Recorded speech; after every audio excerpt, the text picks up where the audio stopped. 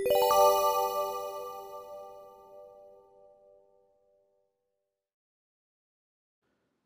the previous lecture, we saw that there was a bit of a problem with our layout when we went from the wide screen to a little bit more of a medium screen.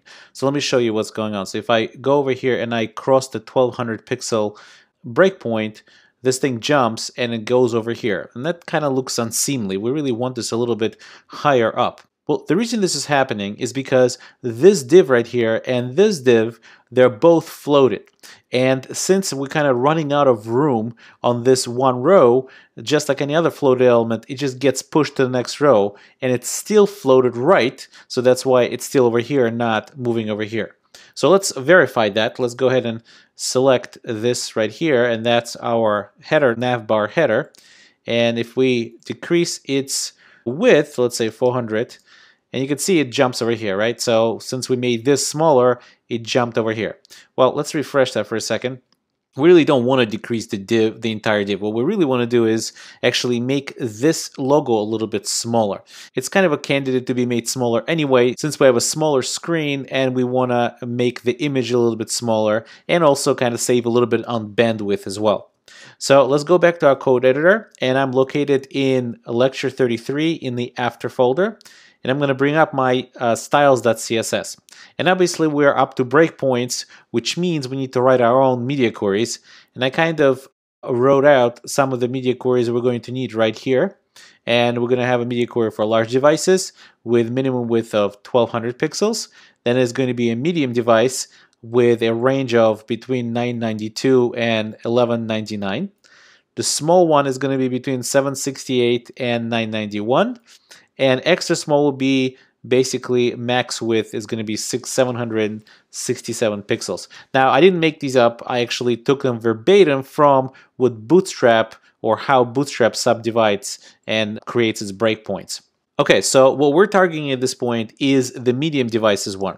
And I already have some code that I could just copy and paste over here that will make our logo a little bit smaller. And here it is. So we're targeting our logo image, and we're changing out the background URL, the background image URL to a different logo. It's a different file. It's restaurant logo underscore medium.png.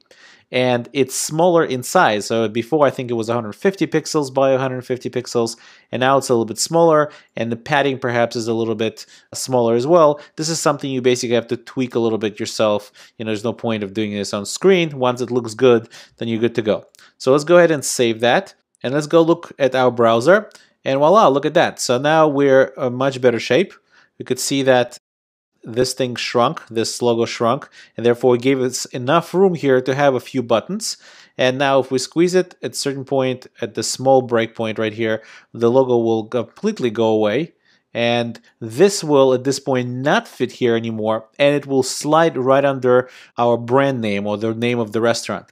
And actually, this looks pretty good, so I'm okay with that and not really having to fix that, because this to me looks nice and compact, and as we go closer, this is something that still needs to be fixed. But at the medium and the small breakpoint, we're now good to go. So in the large breakpoint, we're also good. You can see the image keeps switching sizes at this point. So we're good there. Okay, so it seems like the only thing we need to start fixing here is when we get all the way to the small screen. David Chu's China Bistro looks pretty good, but it's probably too big. And certainly this spillover is not good either. So let's go ahead and go back to the code editor, and we'll try to fix that. We'll scroll down to the extra small device. Let's go back and recheck. We're now below 767 pixels. So we're in the extra small range. And let me go ahead and cut and paste some code that I pre-baked for this. Okay, so let me go over this code right now.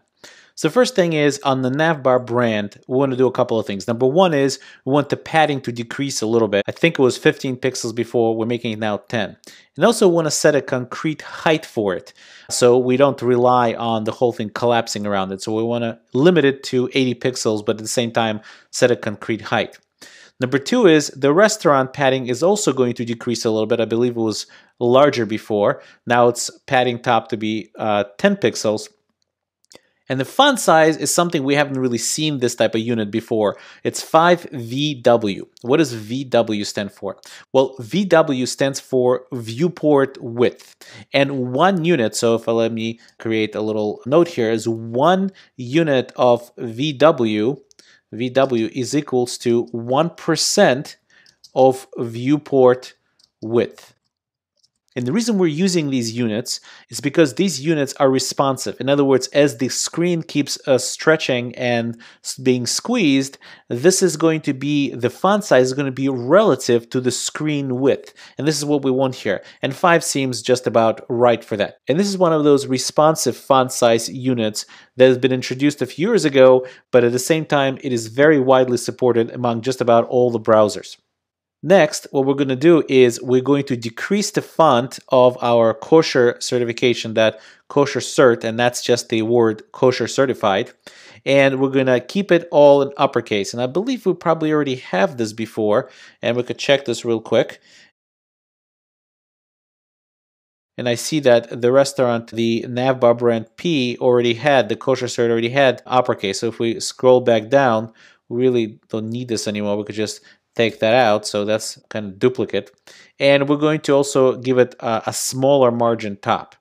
And just to constrain the star K, that star that we saw over there, that star image, we're going to give it a height so we can actually center that kosher certified together with the star image, and it will align nicely. So let's save that and go ahead and go to our web browser, and we could see now that the name of the restaurant is bigger than before. So now it's filling up a little bit more space since we removed the logo, and this kosher certified is sitting nicely within the yellow region. So if we stretch this back out, this should switch back to the previous size of the restaurant name and give it more content in the header. And as we stretch all the way out, it will now show the logo of the restaurant. And obviously, as we go beyond the 1200 pixels, the logo of the restaurant is going to become much bigger. And let's go back to our small size. And here's where our small size, you can see the name of the restaurant is stretching depending on how wide the screen is. Okay, so that's it for part 1 of this lecture. And in part 2, we're going to turn our attention to styling the drop-down menus.